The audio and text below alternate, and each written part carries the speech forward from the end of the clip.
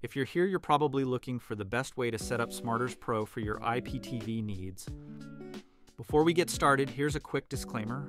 I'm not endorsing or promoting any IPTV services. Always make sure you're using legitimate and licensed providers for your streaming.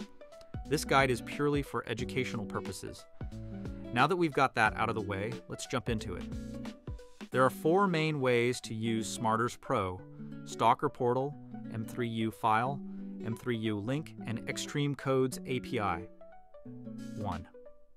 Stalker Portal. If your IPTV provider supports Stalker, this is one of the most reliable options. How it works: you enter a portal URL along with your credentials, and the app automatically syncs your channels, VOD, and EPG guide. Why choose this? It's great for users who want everything to update automatically. Pros: seamless integration. No need to manually update your playlists. Cons: only works with providers offering Stalker servers. Customization is limited compared to other options. 2. M3U File. The M3U File is the simplest way to set up Smarters Pro.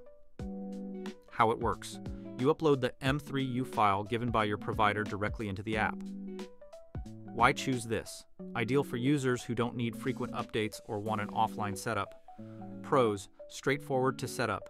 Works even with limited internet access. Cons: files are static, meaning you'll need a new file every time your provider makes changes. 3. M3U Link. Now, let's talk about the M3U Link, one of the most popular options. How it works: enter a URL provided by your IPTV provider into Smarters Pro, and it dynamically updates with new channels and VOD.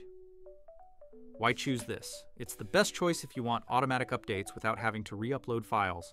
Pros: always up to date. Simple setup process. Cons: requires a stable internet connection. Links may expire if your subscription runs out.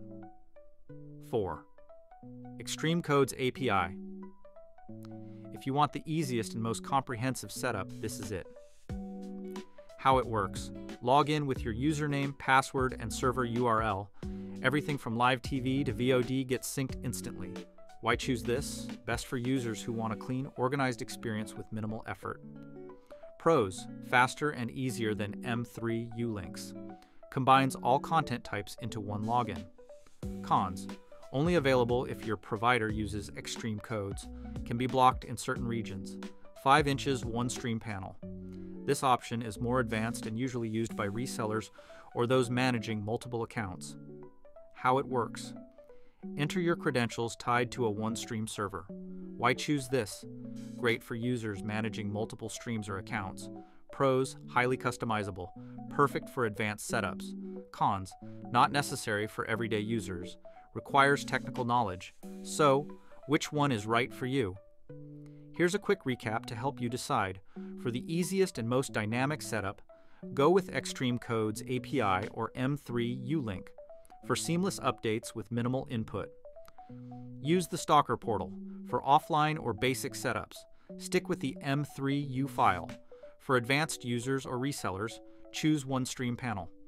Final thoughts: remember, the best setup depends on your needs and your provider's offerings, but we can all agree that Extreme API Code is the best one among others. If this guide helped you out, don't forget to like this video and subscribe to the channel for more tech tips and IPTV tutorials. Let me know in the comments which setup you're using, and if you have any questions, I'll be happy to help. Thanks for watching, and I'll catch you in the next video.